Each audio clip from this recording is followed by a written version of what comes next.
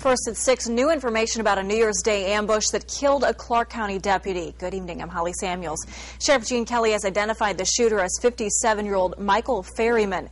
Saturday, deputies responded to a call of shots fired at the Enon Beach RV park. In the exchange of gunfire, Deputy Suzanne Hopper was killed and German Township Patrolman Jeremy Bloom was wounded. Anthony Kiko is live at the mobile home park with the latest on the investigation. Holly, much of the Enon Beach RV park is blocked off with police tape, and the RV that Ferryman died inside of is riddled with bullets after he opened fire on law enforcement officers yesterday. The mood is somber at the Clark County Sheriff's Office as Sheriff Gene Kelly recalls the ambush that took the life of Deputy Suzanne Hopper. As we speak, she is being returned to Clark County.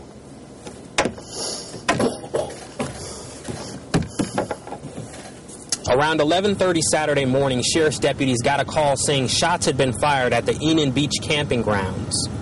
Deputy Hopper and a sergeant were the first on scene. They had no idea who might have fired this shot.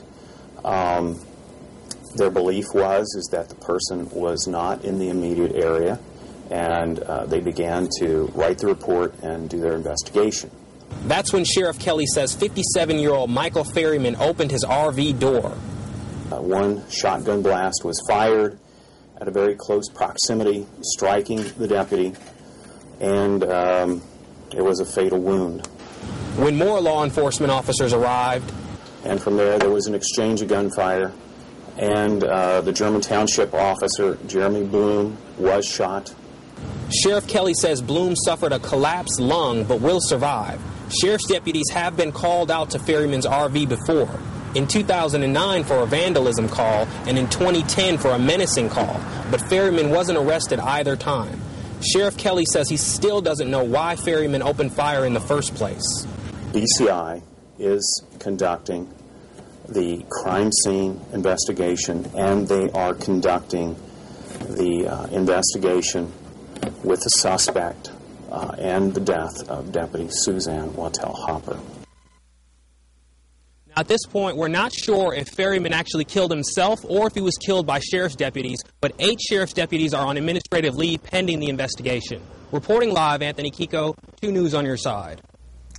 Suzanne Hopper was a 12-year veteran of the Clark County Sheriff's Office. Hopper was known for being involved in the community and led the Sheriff's Office's United Way campaign. Kelly says she was a worker who was so dedicated to her job she once went 6 straight years without calling in sick. Saturday, she even made an OVI arrest before she started her shift. Hopper was recently married and is a mother of 2. And as we mentioned, Deputy Hopper wasn't the only one attacked. German Township Patrolman Jeremy Bloom was also shot in the arm and shoulder area during that shootout. Care Flight took Bloom to Miami Valley Hospital, where tonight he is listed in fair condition.